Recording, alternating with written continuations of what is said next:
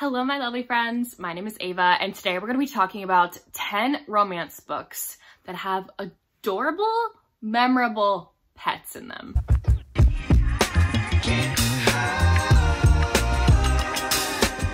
I love romance books that have like pets in them. I think they're so cute and they add just like a fun, relatable like element to romance stories. And even the pets sometimes are very meddlesome in some way, and it kind of forces the couple to be together. And I just love stories like these, and I needed to share these books with y'all. I have a previous romance rec video with this trope. I'm gonna leave it down below in case you have not watched that yet, with 10 more recommendations. I'm so excited to talk about these books. We have contemporary romances, historicals, alien, even a fantasy one. Like, I'm so excited to talk about these books. An author that does this trope very well, that adds amazing pets into her romances, is Chloe Liza. Like, almost every single one of her books has an adorable, very essential pet. Like, it's not just like someone throwing a pet in their story to like add another element to it. Like, no, these pets are fantastic in all of her books. This is the 4th book in the Bourbon Brothers series, by the way. This one is the romance between Axel and Rooney, and you can even see on the cover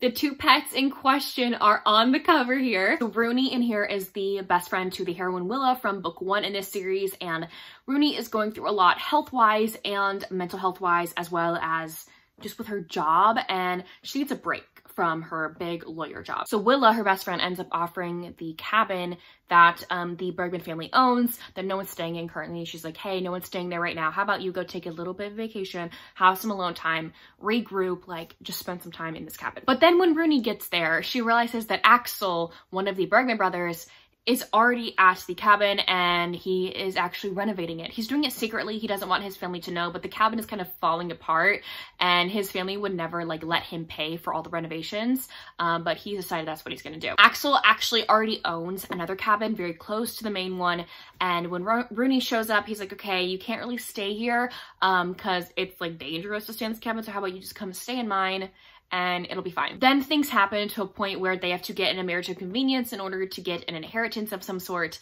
and the 2 of them fall in love. They've already been pining after each other before this point, and it just becomes like explosive in here. I adore this romance. This book has amazing ulcerative colitis representation. By the way, also Rooney has ulcerative colitis. She also eats like gluten-free, which I really related to, being someone who eats gluten-free, so I love the representation in here. But we're here to talk about pets, okay? So the 2 pets in question here. So Axel has this dog. He was kind of a stray that kind of adopted Axel. He ran into Axel one day and he just won't leave him alone. I think if I remember correctly, he doesn't have a name. Rooney names him Harry Styles. Like, it's really cute, it's really funny. And then the cat on the cover, I can't remember the cat's name for the life of me. However, the whole scene in this book of Rooney finding this cat is everything to me. It lives in my head rent-free all of the time. So Rooney, like myself, we have tummy issues, and when you gotta go, you gotta go, okay? It just happens that Rooney's driving in the middle of nowhere, and she has to pull off to the side of the road and do business. And while she's doing said business, she ends up finding this kitten, like, abandoned on the side of the road. And so she decides to bring it home. And Axel asks her, like, oh, where'd you find this cat? And she's so embarrassed. She will not tell him how she found this cat. Like, she can't tell him that she found the cat while she was doing something on the side of the road. I love this one so much, and the pets just added a whole fantastic element to this book. Next, I have Just a Heartbeat Away by Cara Stone. I have not talked about this book in so long. That is such a shame. I love this romance. This is the romance between Sebastian and Via. It's also an age gap single dad romance. I feel like some people are afraid to read romances with covers like these, with like real people on the cover, you know, that look like sweet, innocent. This is not a sweet and innocent romance, I will tell you that. This is a good age gap single dad romance, okay? So when Via was a kindergarten teacher a few years ago, she had this one student who she could tell is going through a lot. And so she decides to have a parent-teacher conference, and it's with Sebastian, who is the hero of this book. He's going through a lot of rough things. He is trying to figure out how to be a single father for the first time in his life because his wife recently died, and he didn't really have the best relationship with his wife, and his wife was the person who mainly took care of their son.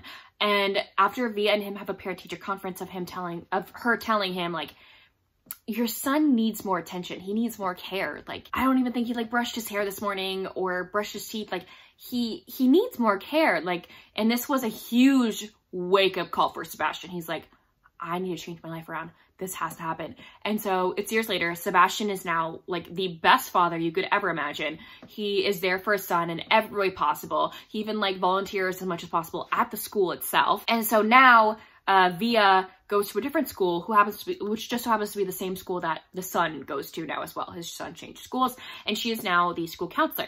And Via and Sebastian end up bumping into each other again and again and again while he's volunteering at this school.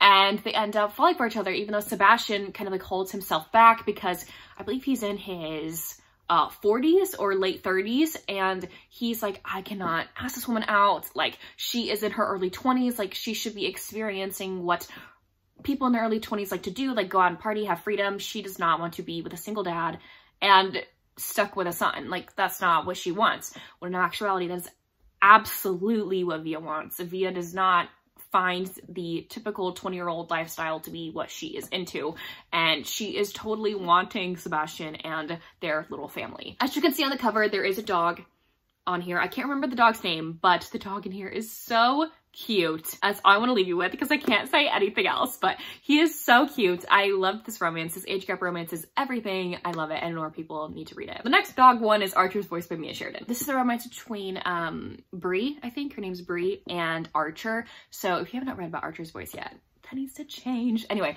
so Bree in here decides to move to this very small town, and she ends up bumping into the town recluse Archer. He is kind of ostracized by the town because he is different from all of them. He was in an accident when he was younger. His parents ended up dying, and then he suffered a vocal cord injury where he's not able to speak anymore. But then one day she is on a, I think, bike ride or a walk with her dog named Phoebe, and the dog kind of goes haywire and just runs into the woods. She's like, what is going on? And chases after the dog. The dog ends up bringing her to Archer's house, and they end up bumping into each other again because they previously bumped into each other at the grocery store. He wasn't the nicest, but he's like a town grump, okay? And then the dog ends up bringing her to his house. She's like, what is going on? How come I keep running into this man? Anyway, she decides that she wants to be friends with Archer, and she actually knows sign language herself, and that's how Archer communicates, and they become friends, and it turns into something more. Bree ends up being Archer's like first ever friend, and he doesn't really know how to be a friend. Bree shows him the way, okay? Phoebe in here is super cute, and there's even a point where like Bree thinks that like Phoebe has completely betrayed her because Phoebe is obsessed with Archer in this book. I really enjoyed this one, and if you have not read this contemporary romance, you totally need to. For a fantasy romance, I have A Touch of Stone and Snow by Nila Vane. This is the romance between Arax and Lizen. So they have always been best friends with each other. They grew up being best friends, and they also always knew that this is their forever person. Ever since they were kids, they're like, we're gonna grow up, we're gonna get married, we are meant for each other. They've always saved themselves for this person, like this is their person. Then Lizen is off in a battle, and she ends up being the only survivor of the battle. And I think she gets this giant scar on her face, and in this fantasy realm, if you're scarred like this in that particular area, that means that you are a traitor or you did something horrible to the gods, that the gods basically like smited you. And so they see this as a sign, and they cast her out of their village. Arax is absolutely devastated. He is now sent on a mission to go do something, and he thinks that Lizen can help him, so he goes to track her down so they can complete this mission together. There's obviously more to this, but this is a great fantasy romance series. I love this one. It's amazing friends to lovers. Like, I adore this couple so much. If you love friends to lovers, you need to pick this romance up. Even if you don't like friends to lovers, like I feel like this one could change your mind, okay? The pet in here is Arax's pet. She is a giant snow leopard. She is so cute in here, but deadly. Ferocious, deadly, but I loved her, okay? The snow leopard is Arax's other best friend, and they do everything together, and she also loves Lizen as well. Like, this snow leopard is everything, and I loved her. I want to mention 2 Ruby Dixon books. There are a bunch of Ruby Dixon books that have like pets in them, and they're all alien animals, which is so cool to me. So let's do Lawrence Barbarian first. This is the first book in the Ice Home series. If you want to know the correct order in which to read the Ice Planet Barbarian series and the Ice Home series, because they're an interconnected series that you read in tandem, basically, I'll link down below my guide to Ice Planet Barbarians, where you figure out when you should read this book in the order you know? Anyway, so Lauren in here is a human woman who has been illegally taken from Earth, obviously by some evil aliens, and the spaceship that they were on ends up crashing on to the planet that this series, these two series take place on, which is deemed not Hoth. Anyway, this book is very unique because we have a new book in this universe series that does not take place on the ice world, like the ice area of this world. Lauren's space pod ends up coming onto shore onto this tropical island. There she ends up meeting Cathar. He is a Sukui male who has 4 arms. Anyway, he ends up saving her from this pod and then realizes that this is his mate, like his Kui starts going. If you don't know about the IPB series, you don't know what a Kui is, but it's like a symbiote put in these aliens' bodies that tells them when they're like lifelong mate and partner, like is with them. So he realizes that Lauren is his mate. There's a huge language barrier. However, she does not know that like resonance is a thing. She doesn't know about fated mates or anything. And so she is shocked when like Cathar shows up, and then he decides to like take her as his, and they end up falling for each other despite the language barrier. So there is a pet in here, and it's like an alien bird of some sort. And Lauren used to have like pet birds back on Earth, and this one bird is like at first Cathar's pet, but then it just like totally falls in love with Lauren and like perches on her shoulder all the time. And just like it's with them all the time. Like I think its name is Kakiri or something like that, but it's really cute. One of my favorite alien romances with pets is When She Belongs by Ruby Dixon. This is my favorite Ruby Dixon book.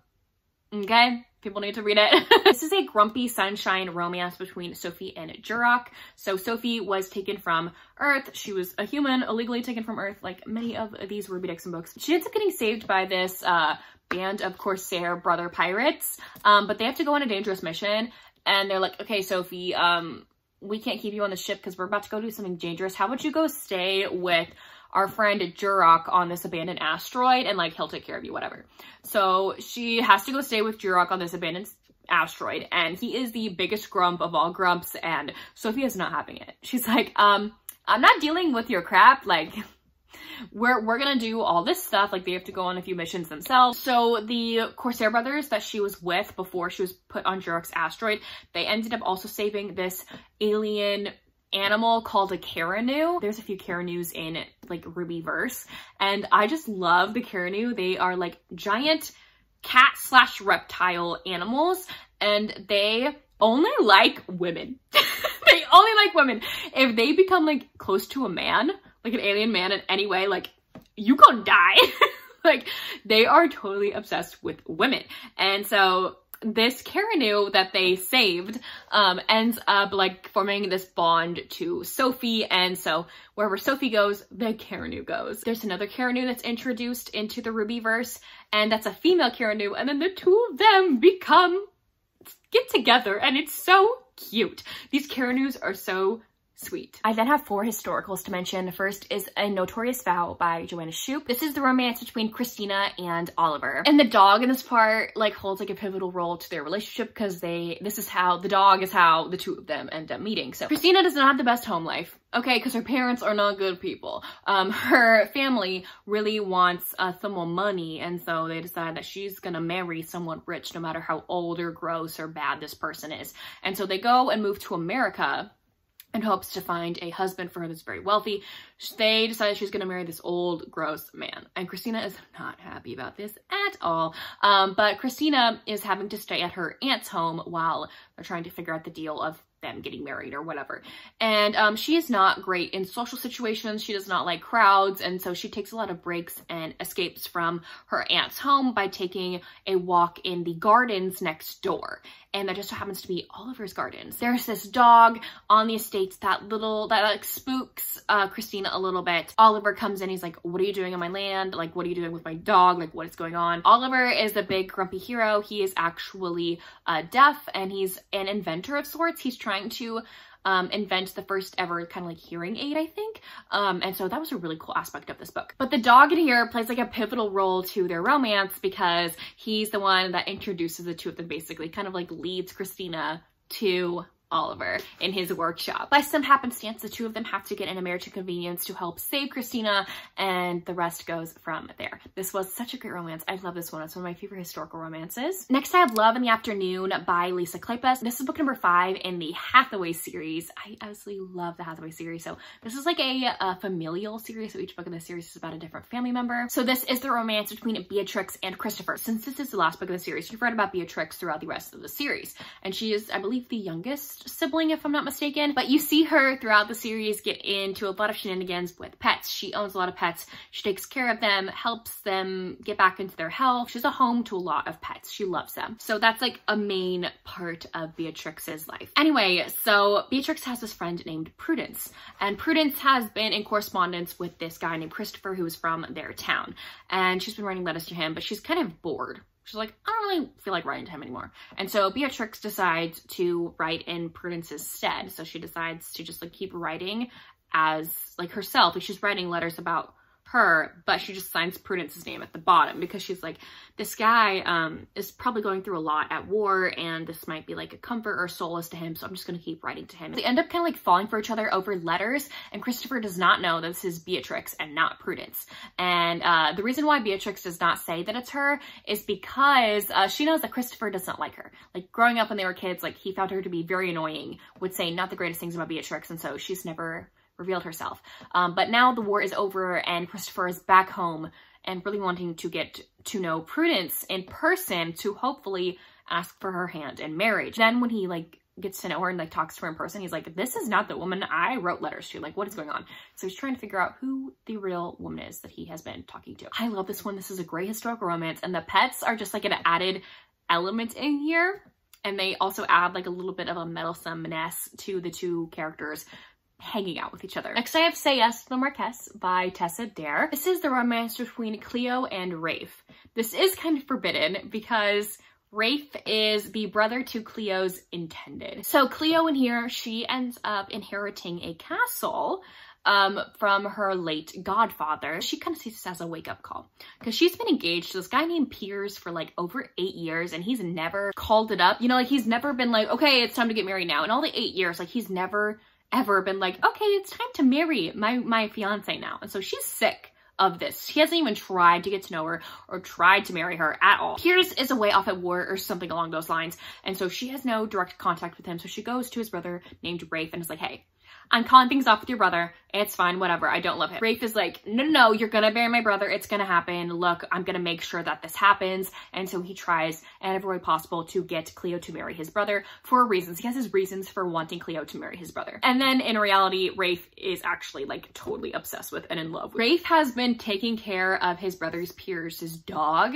I think it's a bulldog, and he is so stinking cute. Okay, there's a scene in here when he gets a little hurt, so just be aware of that, but the dog part in here was so stinking cute, and just like her relationship with the dog too, I love it. And then there's also points where Cleo is telling like Rafe, like, you love this dog, just by the way, like I can tell like you're in love with this dog, don't deny it. He's like, I don't like the dog, like the dog isn't mine, whatever. And like Rafe like cares for him so well, and Cleo's just like, you're in love with the dog. You don't have to say it. I already know it. And the last one that I'd love to mention is another Tessa Dare book. This is One Dance with the Duke. This is the romance between Amelia and Spencer. And all I want to tell you is that this has to deal with horses. So if you really like horses, I really recommend this book. This was an okay Tessa Dare for me because this is one of her earlier works that I'm not that big of a fan of. However, I did want to mention this one really fast because you don't get a lot of horses in romances. So if you like horses, I would recommend this one. But this one is very enemies to lovers, marriage of convenience romance that I enjoyed, but it just wasn't my favorite. However, the horses part in this series, I think like it's a whole series about horses. Very cool. Anyways, there you have it. Those are 10 romances with pets in them. Please let me know down below if you've read any of these books or if you plan to. And if you don't feel like commenting any of those things, that's okay. You can leave me any animal emoji in the comment section down below.